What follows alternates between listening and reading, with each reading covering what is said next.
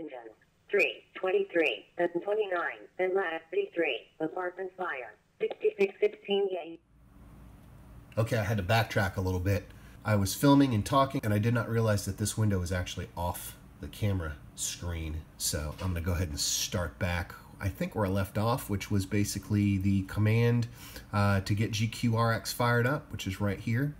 Let's put this behind us and let's get started. Okay, so the first thing that you've got to do is click on this little icon right here, and you need to choose your input device. This is something you only have to do the first time, and I don't remember what the default was. Mine is a RTL-SDR, so made by Realtek. So here's mine right here. Yours should look similar. You're going to pick the RTL based on whatever RTL you have, so I'm not sure exactly what you're going to see here. If you have a RTL-SDR, you should see something that looks similar to this. So I'm going to go ahead and click on that. And really, from a input standpoint, I am not going to be making any other changes. Here's the audio output. I'm not going to be making any changes there. Alright, so one thing you're going to notice is there are 3 different tabs over here, and you also have to keep an eye on the fact that you've got a horizontal scroller right here. Starting with input controls, because we're not going to do anything with this quite yet. We're going to get back to frequency correction after we get things fired up. Next is receiver options. This is filter width, filter shape. I don't really even know what these 2 things do. I don't ever mess with them. For the mode, I'm going to teach you a better way of dealing with the bandwidth mode, so I'll just leave it there. And then the squelch is set way to low or high, whatever. I'm going to take my squelch and take it back to -50-ish. Alright, so Fft Settings. This is where you're going to make some changes. Okay, so I'm using a Raspberry Pi 2. I believe 8192 is the default, but I don't remember. That might require too much computing power on the part of this little Raspberry Pi, so I'm going to cut that in half and see how it does. This is the rate in frames per second that the waterfall flows, so I'm going to kind of take that down to maybe 15. Time span I'm going to leave at the default. Alright, so I think I've made all the changes that I need to make, and now for the drum roll, and hopefully this will work. I'm going to go ahead and click on the Start DSP button, which is going to start transmitting. Wow. So if it does that, turn your gain down. Actually, alright, so we're going to just turn it up to where it's not too obnoxious. So as you can see, we're looking at everything from 161.8 all the way to 163.2, so pretty wide area of bandwidth. So what I'm going to do is I'm actually going to use this horizontal scroller. See this frequency zoom? I can zoom in, and as you can see, we're getting tighter and tighter and tighter on this channel right here, which is 162.475. And this right here, this waterfall, is showing you over the course of time, with this being the most recent, going back in time, it's showing you via different colors what's happening on that particular channel. So another thing that I want to show you is this cursor that I have right now is an arrow. If I mouse over the red line, it becomes 2 horizontal arrows. I can left click and drag and change the station that way. Alright, but more important is if I mouse over the edge, I can start changing the bandwidth. If I left click, I can pull and I can get more, or I can get less. So what I try to do is I try to match the bandwidth to the color that I see in the waterfall, and I should start hearing a signal. The pressure was 29.9. So, okay, but not great. At Gastonia, it was mostly sunny. Worse. The temperature was 84 degrees. At Monroe, it was mostly sunny. The temperature was 84 degrees. That's about the best we're going to get for this Rock weather Hill, station. It was mostly sunny. Now I can mess with the gain here, Elsewhere in North and I can go to input at Shelby, controls and I can it mess was with the gain here with a too. temperature of 81. It was mostly sunny. See how that with a changes? temperature of 81 at Hickory, 88 at Fayetteville, 88 at Wilmington, That's and going to 88 at change. Nashville. It was I think cloudy this with a gain temperature changes of the 79 at sensitivity Statesville of what I'm and seeing here. 83 at Raleigh-Durham. Okay, so on the Fft settings, which is where you're going to probably be making a bunch of changes, you can see how this impacts over here. This makes the, I guess they call it the pan adapter, smaller. And here it's going to make the waterfall smaller, so whatever your preference is, I usually just cut it right down the middle. If you want to detect your peaks, you click the button here.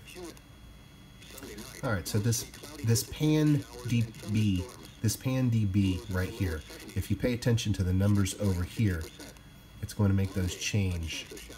It's going to increase and decrease what you're seeing.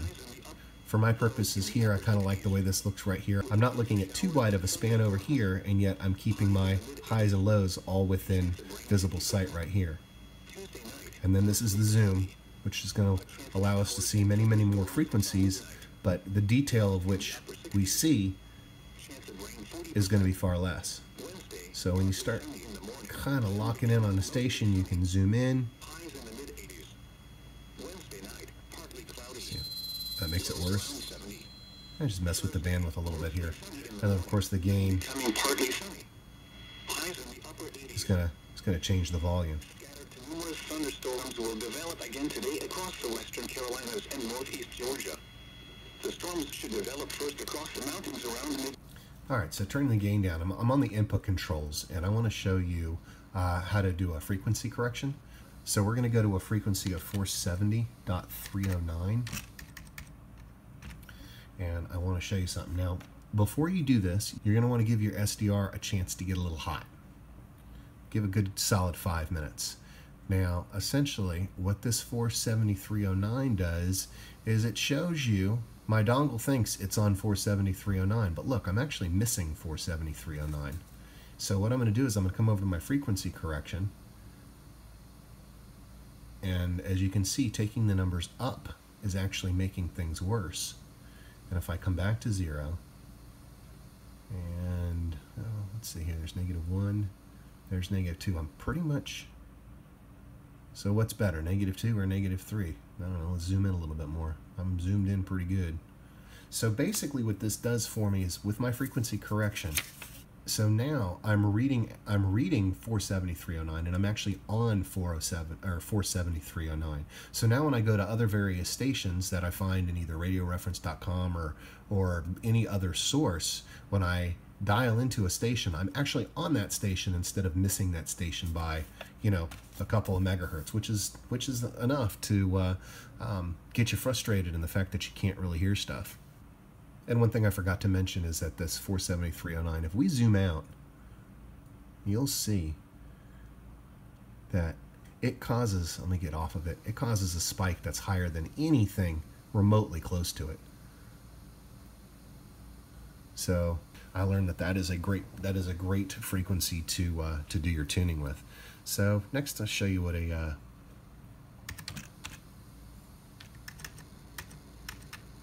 an FM station looks like. You can see the bandwidth on an FM station is just huge, and I'm zoomed all the way out. If I were to zoom in,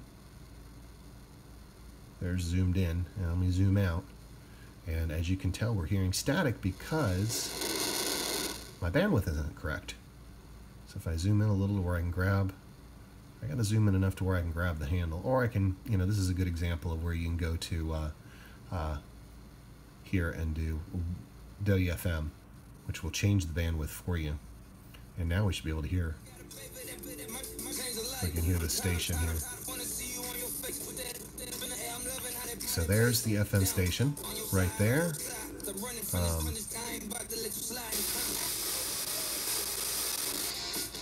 There's another FM station right there. So you can see from a standpoint of how wide the bandwidth is on the FM stations. Let me go ahead and turn this down. So now, I've done some reading lately on the RTL-SDR website. They were talking about this band right here and this band right here. If you're familiar with the digital HD stations that are alongside of your regular FM stations, that's what these are right here. I think somebody's working on a way to decode these. Right now, doesn't sound like much. Another thing I can show you is if we get into the 853 range. So if you've watched my other videos, you know that this is a very busy part of the spectrum where we've got a lot of digital communication going on, and a lot of this is, especially in this particular range, is digital trunking. So hopefully I'll be able to figure out a way to listen to trunk messages on this Raspberry Pi. Let's see what we got here. They're not all. Here's an example of probably a P25 digital signal. You'll see that it does not sound like much. Let's see what we sound like here.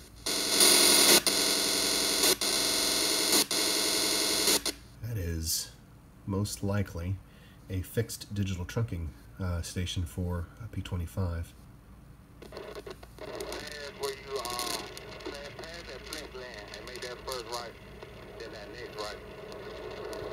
So on this one I had to adjust the squelch, bring it up a little bit, or bring it down.